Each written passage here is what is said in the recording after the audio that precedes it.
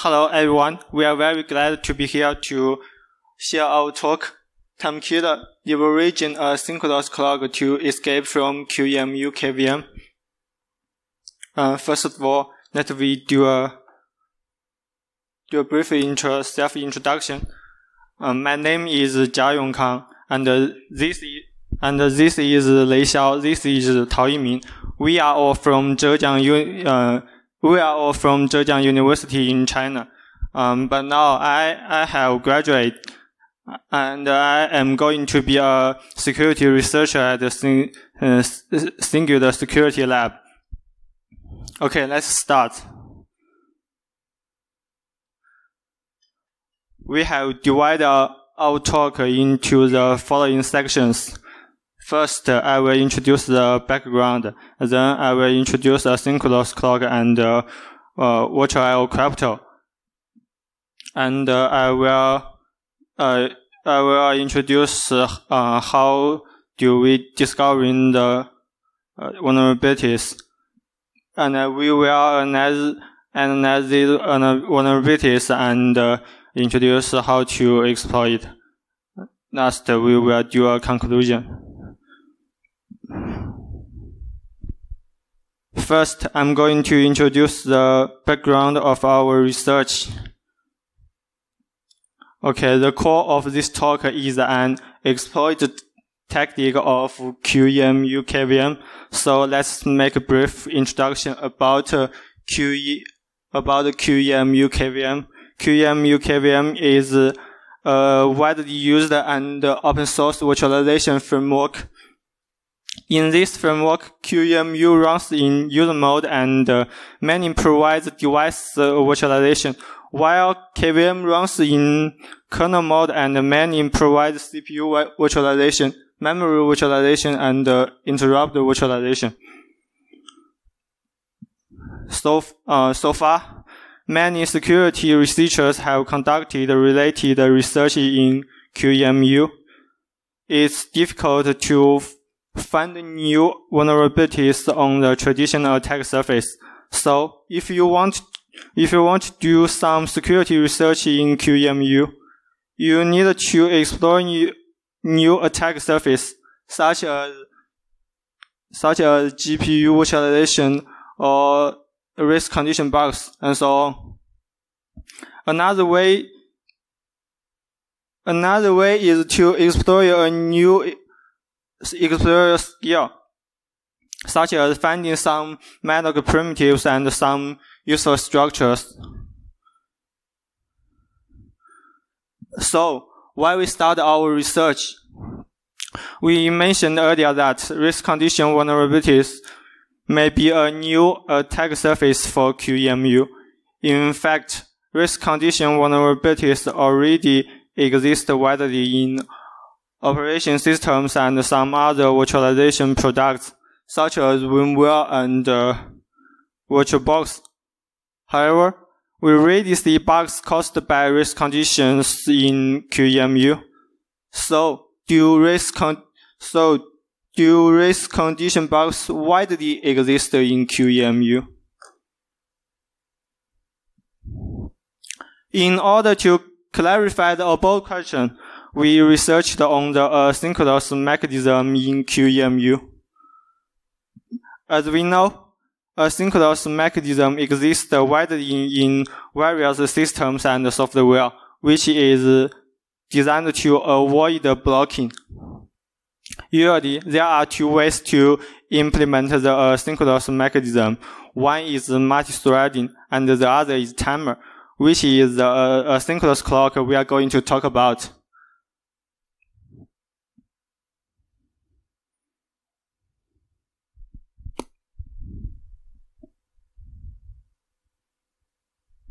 Okay. QEMU's main threading is a single thread. Is a single thread which provides the event and the callback function, of course, including timer, of course, and the virtualization mainly runs in the main thread as well. That's why race condition vulnerabilities already occurred in QEMU's virtualization devices. Some virtualization devices that must communicate asynchronous are realized by asynchronous clock. Next, let's take a look at asynchronous clock in QEMU.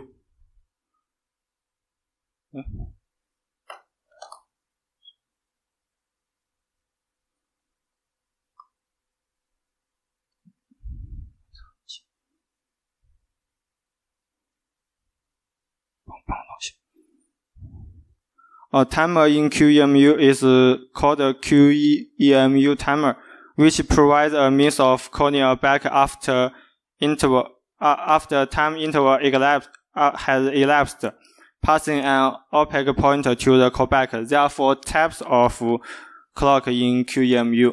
First is real-time clock, which runs when the VM is stopped. Second is virtual clock, which runs when the VM is running.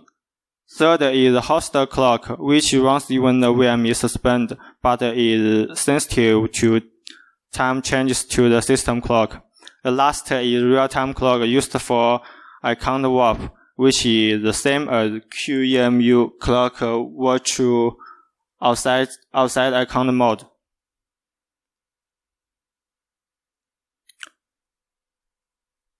Each user of timer maintains a QEMU timer list group. This is a structure currently consisting solely of an array of QEMU timer list pointers, one for each clock type.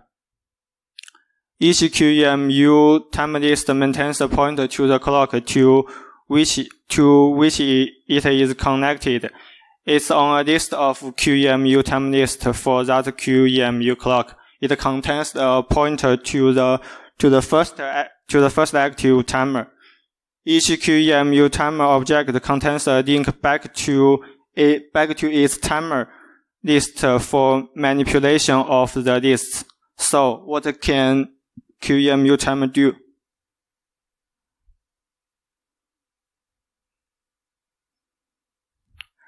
In QEMU devices, QEMU timer helps them to handle asynchronous requests, such as network, USB, disk, crypto, and so on. QEMU timer also can be used for fuzzing. For example, WeShuttle uses QEMU timer to trigger fuzzing entry routine. Of course, QEMU timer can be used for exploit. The most common way is to control PC by hijacking the callback function of QEMU timer. Besides QEMU timer, QEMU includes a throttling mode that can be used to set limits to I/O operations. It's currently used to limit the number of bytes per second and operations per second when performing disk I/O. There are 2 important parameters in throttling model. The first is BPS, which stands for bytes per second. The other is OPS, which stands for operations per second. You can find more details about throttle in this link. Okay, now we will give a brief introduction about virtual crypto device. Virtual crypto is a virtual cryptography device under Virtual I/O device framework, which provides a set of unified operation interface for different cryptography services. You can find more information about Virtual I/O in this link.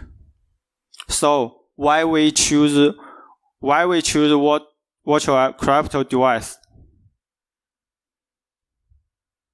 First, cryptography used widely in cloud, such as wireless, telecom, data center, and so on. Second, virtual I/O device is continuously updating, which introduced the RSA algorithm on June 2022 and support asynchronous mode on November 2022. Yes. It's known to all that new features may mean new bugs. Third, the device is lack of security research in recent 5 years. The previous theory about virtual crypto device is assigned in 2017, which was reported by Li Qiang. Last but not least, this device supports asynchronous nature now. From virtual's perspective, it has two types of queues. One is control queue. Virtual device has one control queue which provides session management for symmetric or asymmetric service and facilitate control operations for device. Another is data queue, the transport channel for crypto service requests, which can apply for up to 1023. Next, let's take a look at the request of control queue. When virtual crypto processes the request of control queue, it will create different sessions according to the according to the opcode field in virtual crypto control header structure. For example, SYM create session here stands for symmetric crypto session, and AK cipher crypto session stands for a symmetric crypto session. Similarly, in the request of data queue, different requests will be processed according to the opcode in the virtual crypto OP header structure, such as symmetric crypto operation or asymmetric crypto operation. There are many tool services in the virtual crypto device. One is symmetric encryption, and the other is asymmetric encryption and decryption.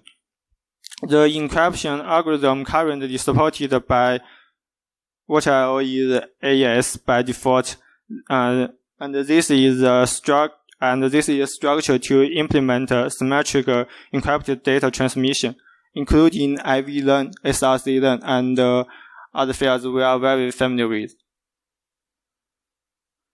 Similarly, symmetric encryption also has its own structure,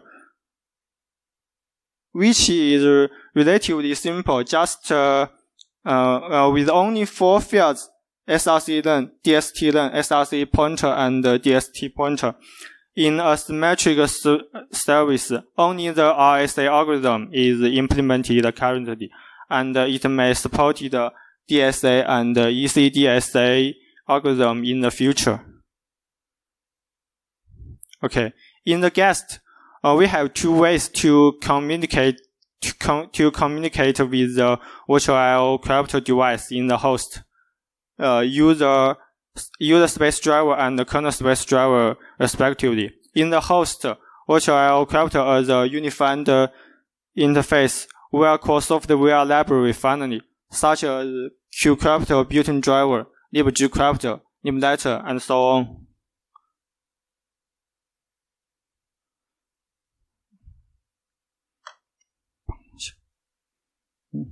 Sorry.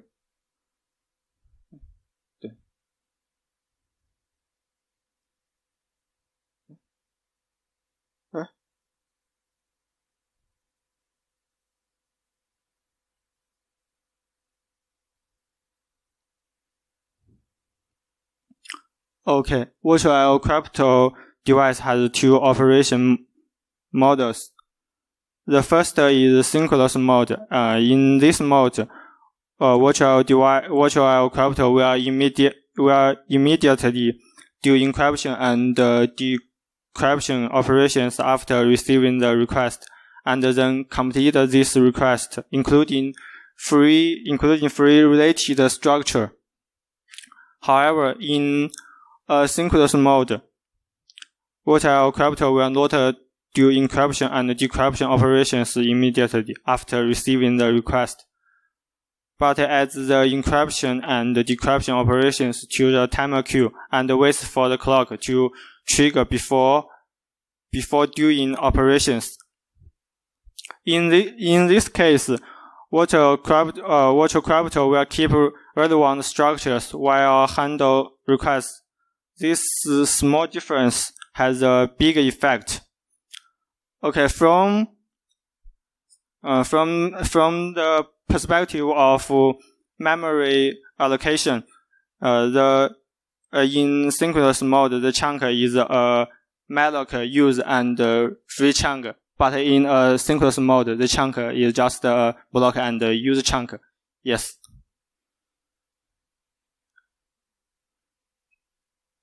Okay, this is a command to enable asynchronous mode.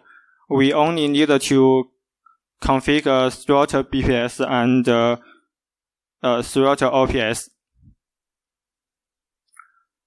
For example, if we set the BPS to 10 and the size of encrypted data is 30, it will take at least 3 seconds to finish the encryption.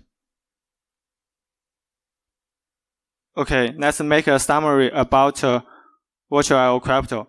First of all, virtual crypto implements the AES algorithm, and the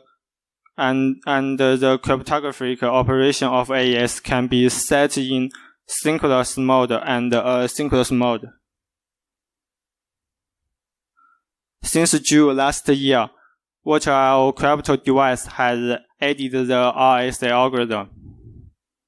RSA also has 2 operation modes, synchronous and asynchronous. Okay, after introducing the virtual crypto device, let's talk about how to discover the vulnerabilities of this device.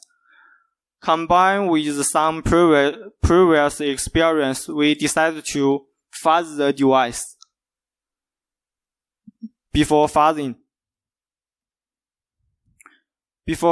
we need to think about the following 2 questions. The first question is which fuzzer to use. There are many fuzzing frameworks that can fuzz QEMU, such as libfuzzer in QEMU, FL, and our own fuzzing framework vShuttle. We excluded the libfuzzing in QEMU as I am not very familiar with it. Sorry. AFL was also ruled out as major changes would be required for adoption. Finally, I choose vShuttle, which is my favorite QEMU device fuzzer, and it can be applied to the fuzzing of virtual crypto with a little modified. The second question is the applicability of our fuzzer. It's too limited if our fuzzer only applies to the virtual crypto device, and it will do more work if we want to cover all devices. Therefore, we finally set the scope on the fuzzing of virtual device.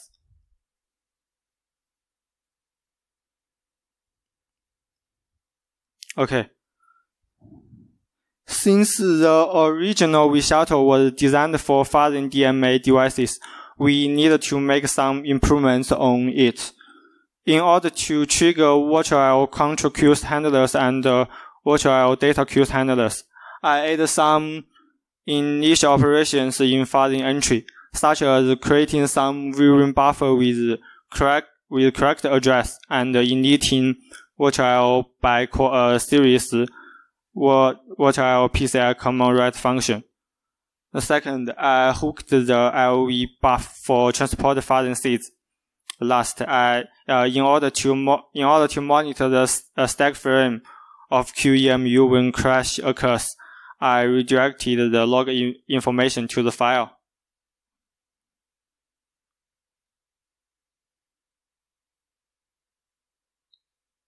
Okay, this page is an overview of vShuttle, and this is our Timekiller fuzzing. I just made some small improvements, but got a good result. We quickly found the first bug by fuzzing.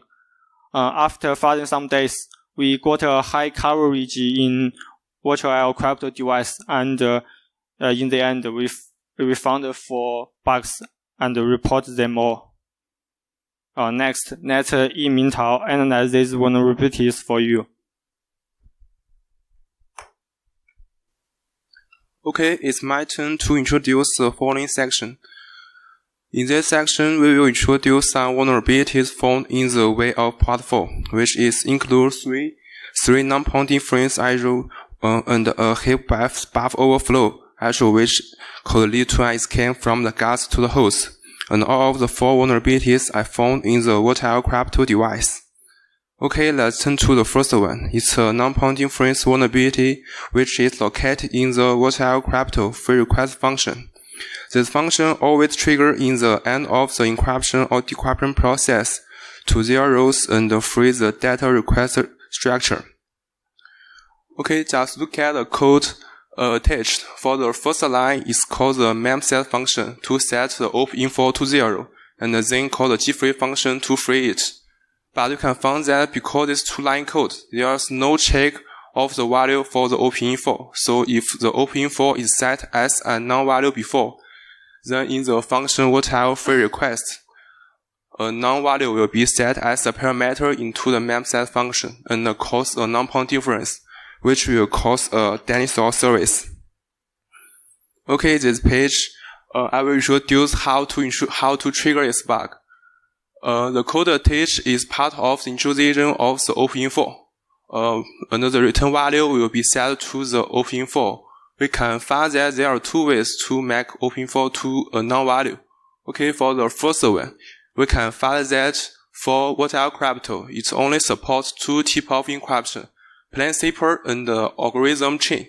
So if the type is set different from the bar 2, then the function will return a non-value finally.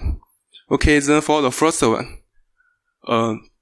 if the length of the op info is set as an excessive value, the op info will be set as a non-value as well. And under the length and the type as mentioned before are completely controlled by the guards. So if we set one of them to a certain value, then after encryption or decryption, the QEMU will go to crash in the volatile free request function. Okay, let's turn to the second one. It's also a non-pointing frames issue which is located in the crypto.dev backend account. For QEMU itself, it doesn't achieve an RSA encryption or decryption in its built-in driver. So if we want to call for an RSA service, we should add a library while compiling the QEMU, such as the glibgcrypt. So there is coming a dinosaur service issue if we call for RSA service, but there is no addition of the library for RSA has compiling to the QEMU. The crypto.dev backend account function is used to record the account of the bytes has encrypted before. But if there is no addition of the library for the RSA has compiling to the QEMU, the structure that places the amount of the bytes will be set as none. And in the crypto.dev backend account function, just in this function, the parameter will be set as none family, and which will cause a non-pointing frames issue. Okay, here is a page about this bug. We just add a check of the structure we have mentioned before, before we truly come to do the encryption or decryption. Okay, now it's the third one. It's also a non-pointing frames vulnerability which is located in the crypto.dev built-in operation. This function can be triggered when we do semantic encryption or decryption. If we choose the built-in backend as a driver. For the built-in backend, it supports the AES and the RSA encryption or decryption interface. And both the AES and the RSA session share the same structure, which contain a structure zipper for the semantic encryption or decryption, and an unstruct X zipper for the semantic encryption or decryption. And both the AES and the RSA sessions are shared in the same areas. Besides, during the initialization of the session, only one structure in the zipper and X zipper can be initialized, while the other one will be set as a non-value. So if an incorrect matching between the encryption or decryption algorithm and the session was set, a non-point difference issue may happen. Okay, this page has more details about this bug. In Crypto Del built-in operation function, just look at the code at the marked red.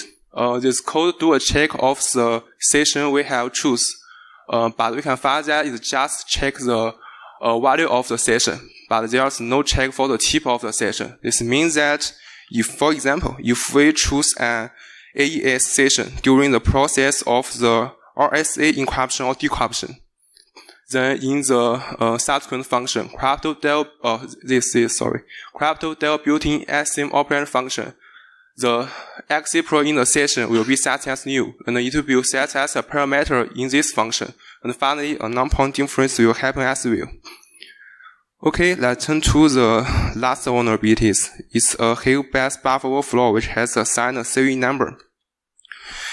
This bug could trigger during the process of the semantic encryption or decryption.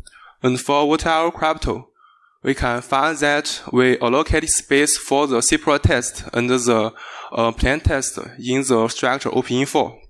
And as we all know, for semantic encryption or decryption, the length of the separate test is equal to the length of the plain test.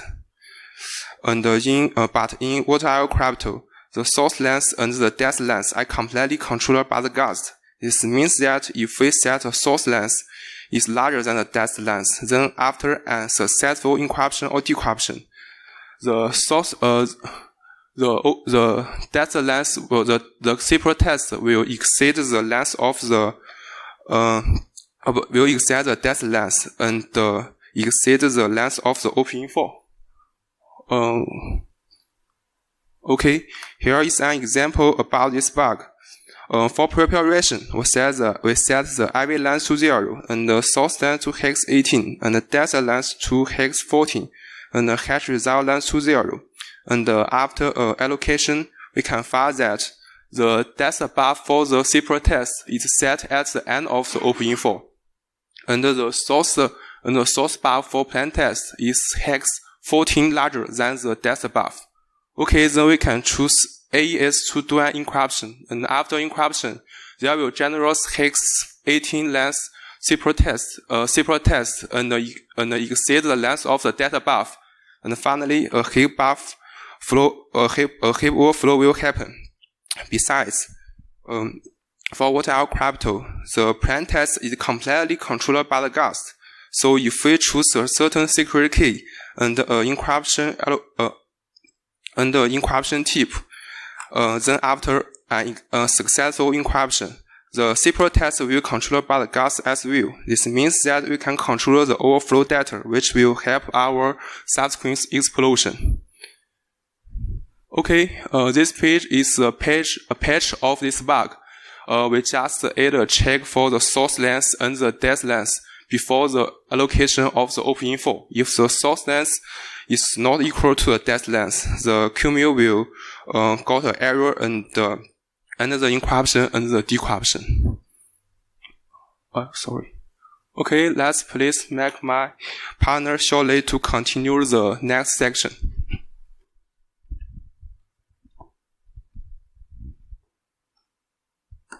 Okay, I will show you how we leverage the heap-based overflow right to QEMU escape.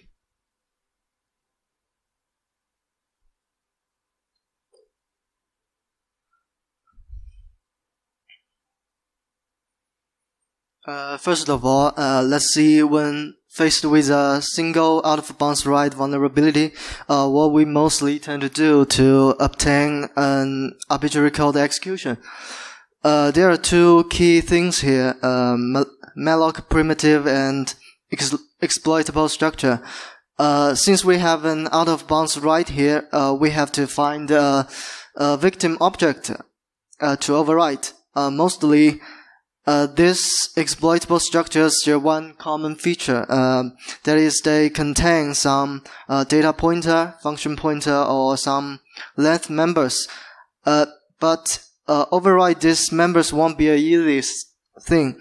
Therefore, we need to find malloc primitives to help us make heap manipulation. We will have to make some heap spray or heap function to keep the heap in a somehow ideal state, like putting the victim exploitable structure next to the overflow buffer. Only then it would be possible for us to leverage an out-of-bounds write to get information leakage or control flow hijack, and finally execute arbitrary code.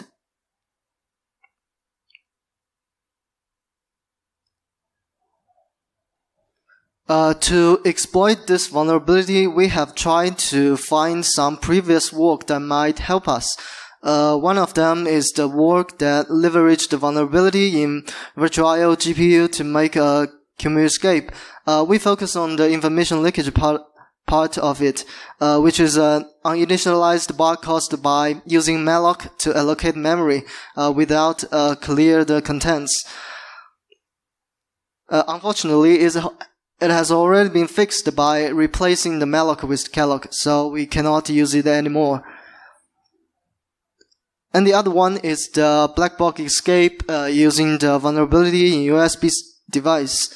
However, the out-of-bounds read and write happens inside of the USB device structure, and information leak is quite straightforward here, since there is not only the out-of-bounds write, but also the out-of-bounds read capability, and it's nearly impossible to make heap manipulation using this USB device structure, because there is only one object created for USB device.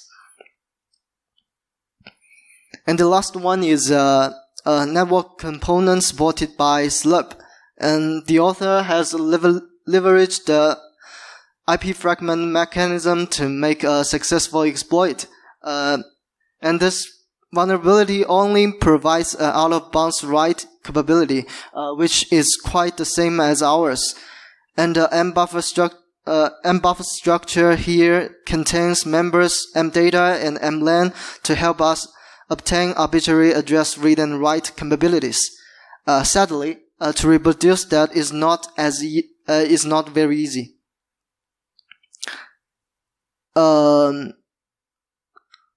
Therefore, we have to find a much easier way out.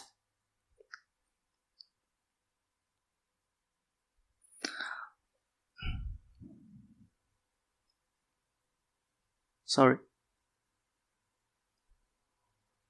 So we start to focus on the virtual crypto device itself, and we surprisingly find that the virtual crypto provides us perfect malloc primitives and exploitable structures. When we make a symmetric encryption request, QEMU will handle it by calling the helper function. As we can see here, the helper function allocates an OP-info object whose size is decided by this length arguments, and these length arguments are all provided by guest with only a few constraints. There is also one similar helper function that possesses the asymmetric encryption request, and the source and destination location here is even more powerful without any limitation. As for the exploitable structures, these two structures presented here both contain some data pointers and some length fields accordingly. if we override the source len here, we could easily turn an out-of-bounds write to an out-of-bounds read. And if we override these pointers, we could easily make arbitrary address read and write too. There's also one useful request structure here containing callback and opaque that could help us hijack control flow.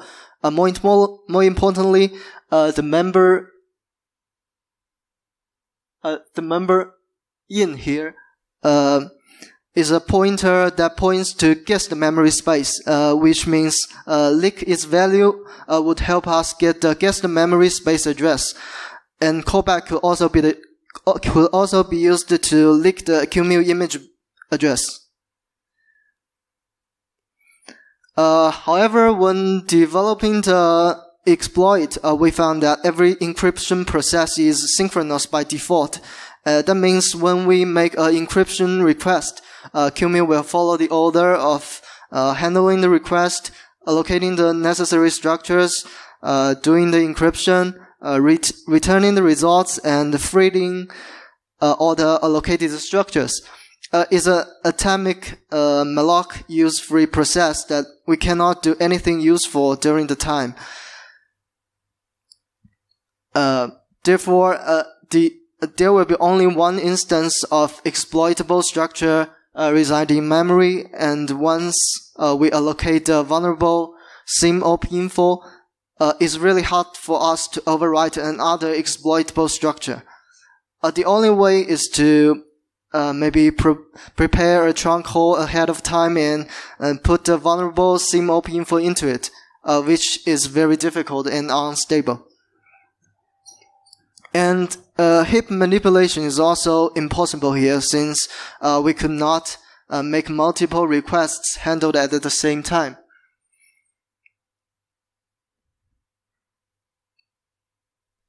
Fortunately, all these problems could be handled by a synchronous clock. The main idea of Timekiller exploit is to make use of the asynchronous clock. With the throttle BPS set, we could let QEMU handle multiple encryption requests across asynchronously. To realize that we could make encryption request that contains a large number of data to be processed, and it will consume a certain time, which makes the following requests keep waiting. And these objects allocated by these requests will then stay in memory during the time window. As a result, we could now make heap manipulation and override these exploitable structures freely. Now come back to our exploit development. The first thing we should do is information leakage. So we have to turn the out of bounds write to out of bounds read. First, we prepare a vulnerable SIM-op info in heap, and its test member will point to the tail of the object, since it's an inline buffer.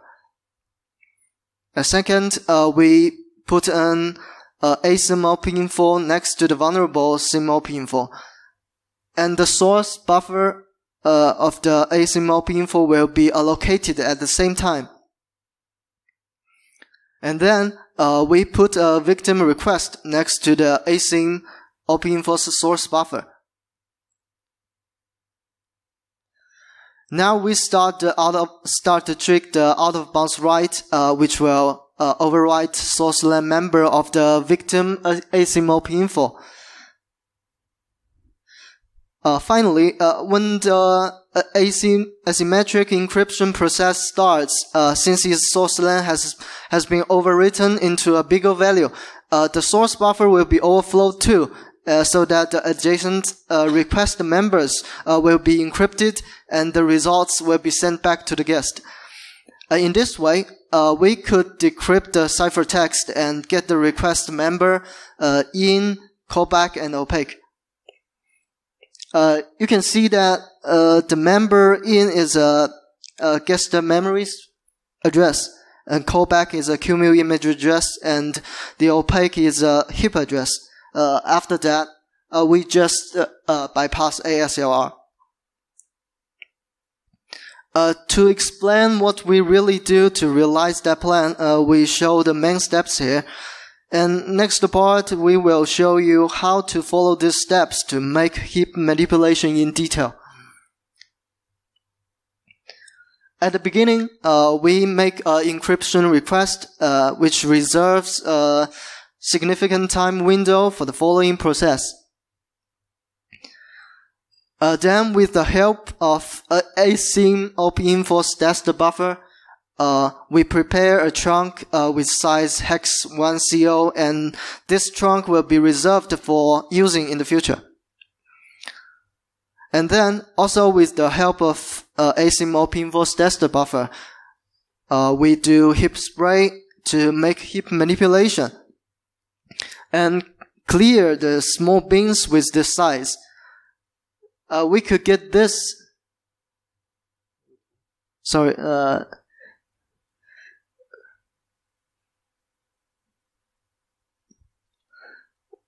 We can see that the small bin hex 20 and hex 17 are all cleared.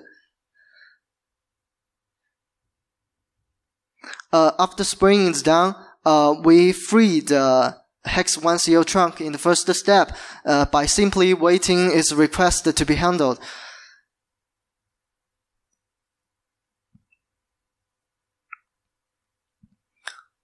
We can see that the small bins with size hex 1AO and hex 1BO are both cleared, and with only one hex 1CO trunk is left here.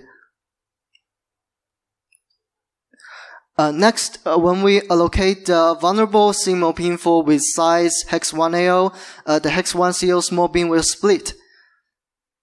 The SIM info will take the hex 1AO part from head and leaves a hex 20 small bin. Now we could allocate the async info structure, which will take the left hex 20 small bin. At the same time, the only unsorted bin here will split, and the source buffer will take the hex 70 part. The remainder part of the unsorted bin will eventually go back to the large bin. The last thing we do is let the victim request take the trunk from the left large bin, which makes it adjacent to the source buffer of the async info. After the heap manipulation is done, we just need to wait the victim asymmetric encryption down, decrypt the result, and complete the information leakage. As a result, we bypassed ASLR. Okay, let's head to hijack control flow. These are two ways for us. There are two ways for us to realize this. The first method is to leverage SIM info to make arbitrary address write, and our target is the QEMU timer list. Just like the first several steps we do in information leakage, we need the heap layout to be like this. The victim SIM info is next to the SIM info in memory.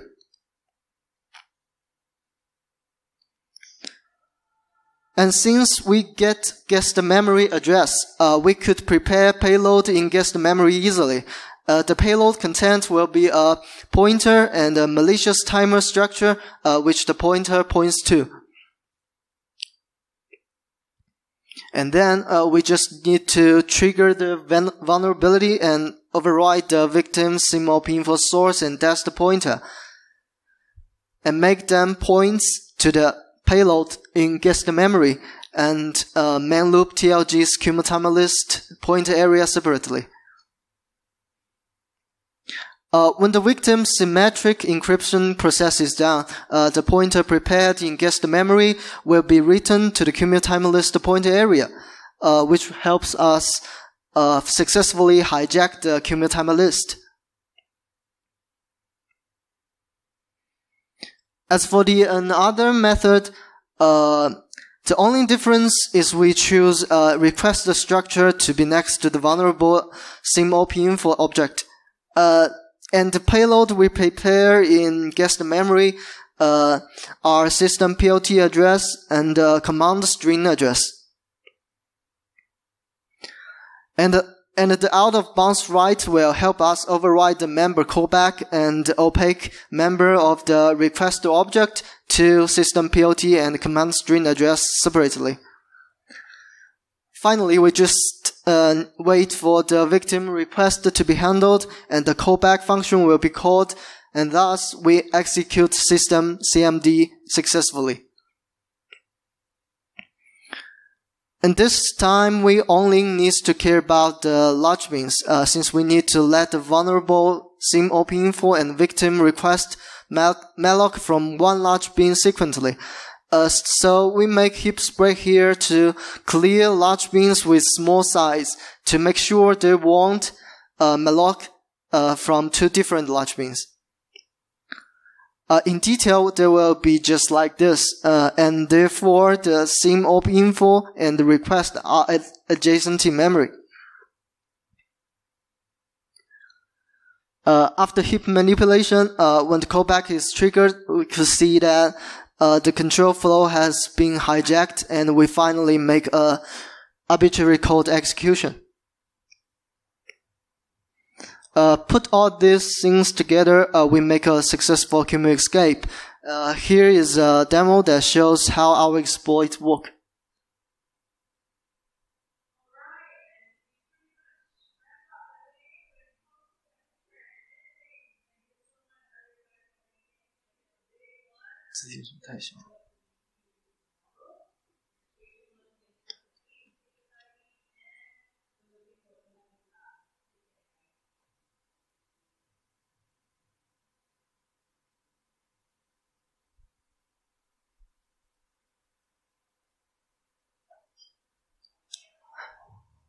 And it takes about 1 minute to boot the guest VM, so we just jump to the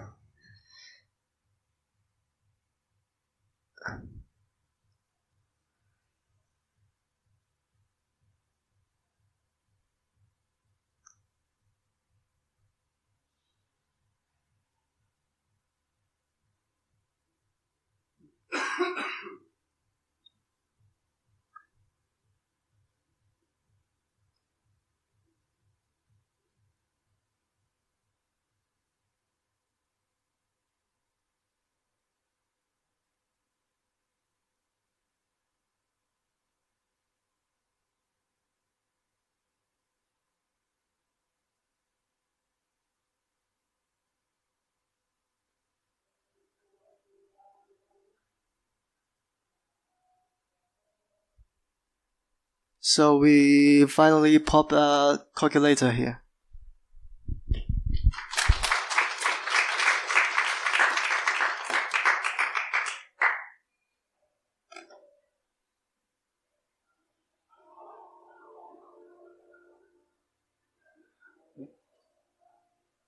Oh, okay. Let me do a conclusion.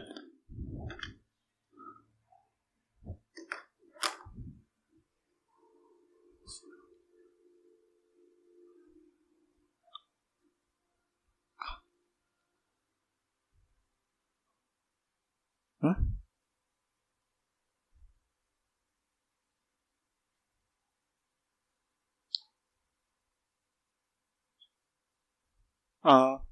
Okay, let me do a conclusion.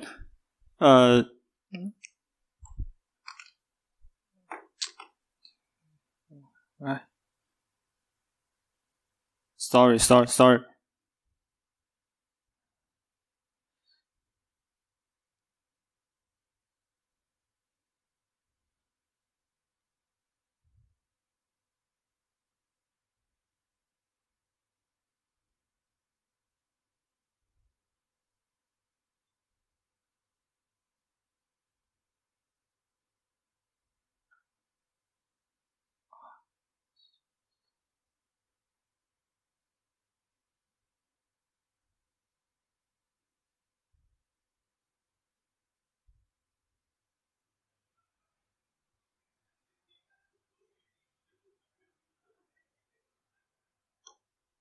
Okay. Now you got a new exploit skill. If you find a heap overflow rate vulnerabilities in QEMU and the size of the overflow exceeds hex 48, you can use Timekiller to help escape from QEMU KVM. We propose two methods to help exploit heap overflow rate vulnerabilities.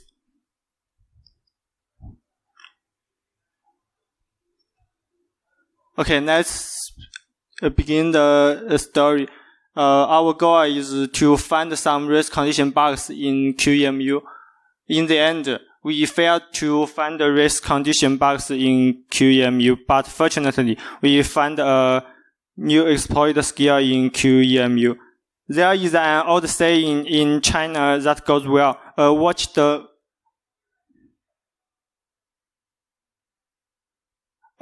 flower never blooms, but an untended weed grows. So this is the beauty of security research. You can always find a surprise along the way. Thank you.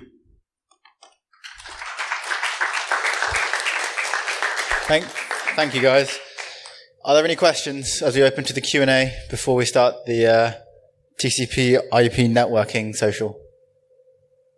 Any questions? Yep.